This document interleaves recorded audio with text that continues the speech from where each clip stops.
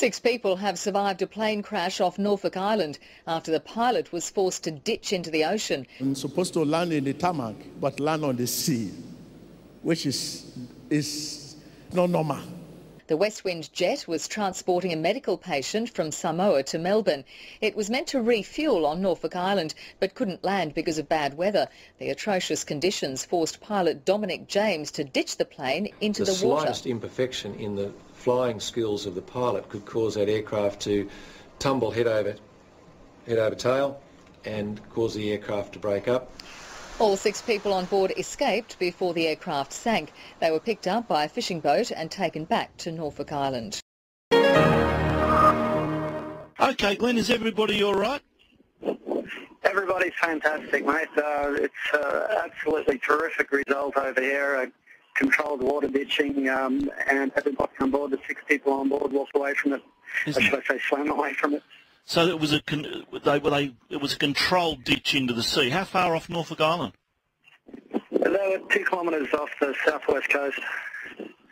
And how long did it take you to get out to them?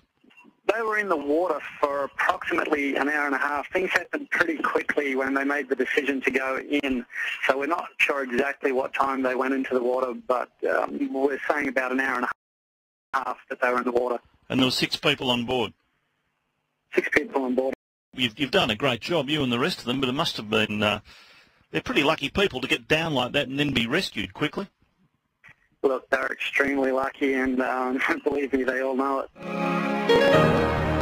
But we monitor the issue, pray, ask God for favor and mercy. Our Lord is God of mercy and favor. Glory be to God Almighty.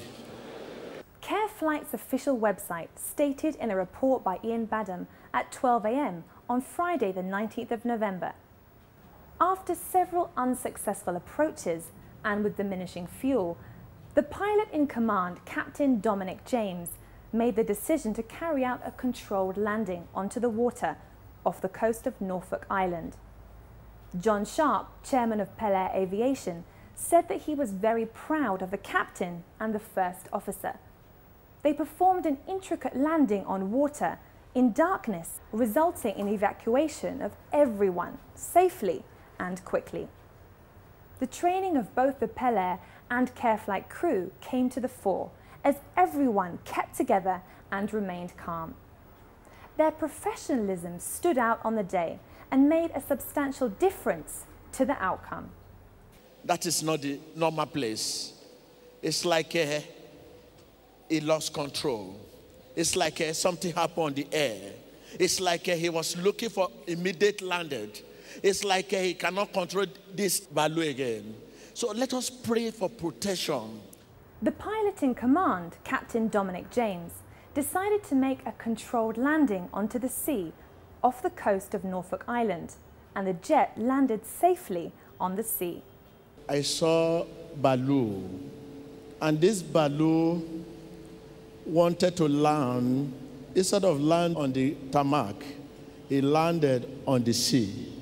Take note of how the prophet revealed the landing on the sea. I saw balloon, and this balloon wanted to land.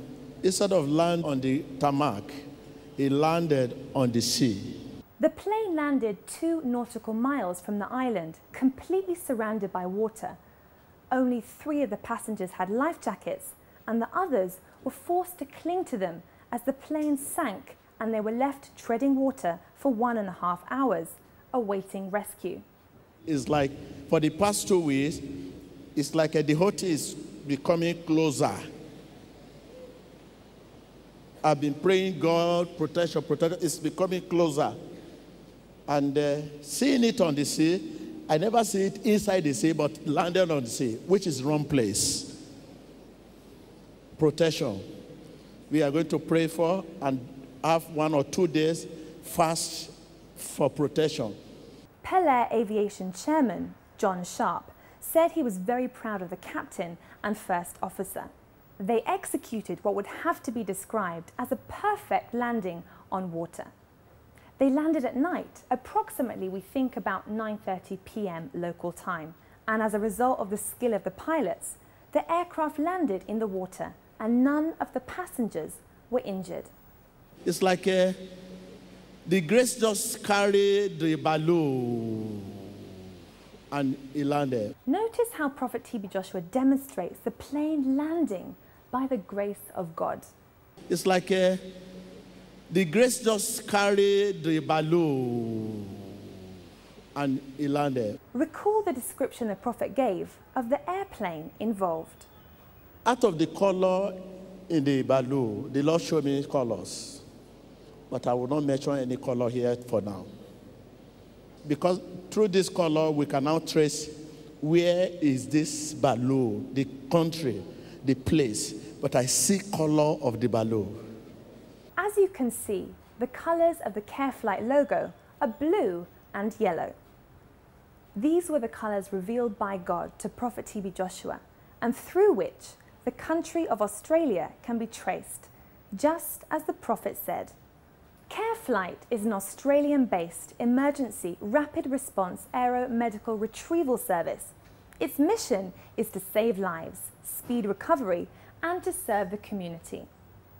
This particular trip was carrying a patient who needed medical monitoring during flight. We thank God for this prophetic revelation and the call to prayer for protection, which was made during the live Sunday service in the Synagogue Church of All Nations, broadcast worldwide on Emmanuel TV, and recorded and carried by many national and international news media. In answer to these prayers, reports state that the woman's condition did not appear to have worsened as a result of her time in the water.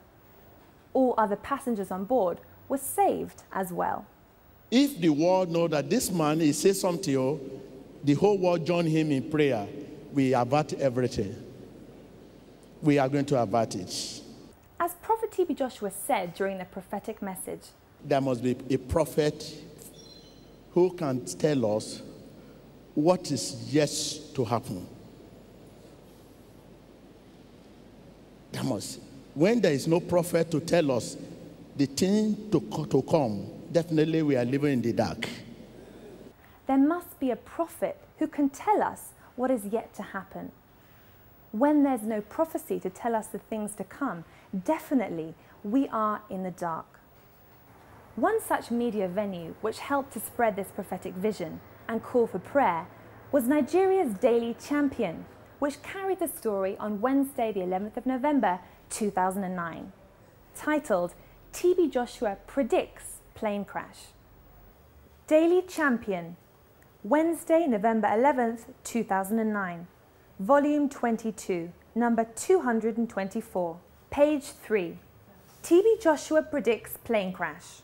Joshua, during the service, predicted an impending plane crash, but told his congregation that God has restrained him from disclosing the color and location of the aircraft. The Lord showed me the color of the balloon. I have been praying. We should fast. When there is no prophet, who can tell us about these things? We will be living in the dark. We keep praying and fasting to forestall many things. But when we realize that there is nothing we can do, I have decided to ask you to join me in prayer so that the accident will not occur. The balloon wanted to land on tarmac, but it landed into the sea, he said. He advised the congregation to pray for the safety of air travelers, urging them to use Psalms 91 and 51.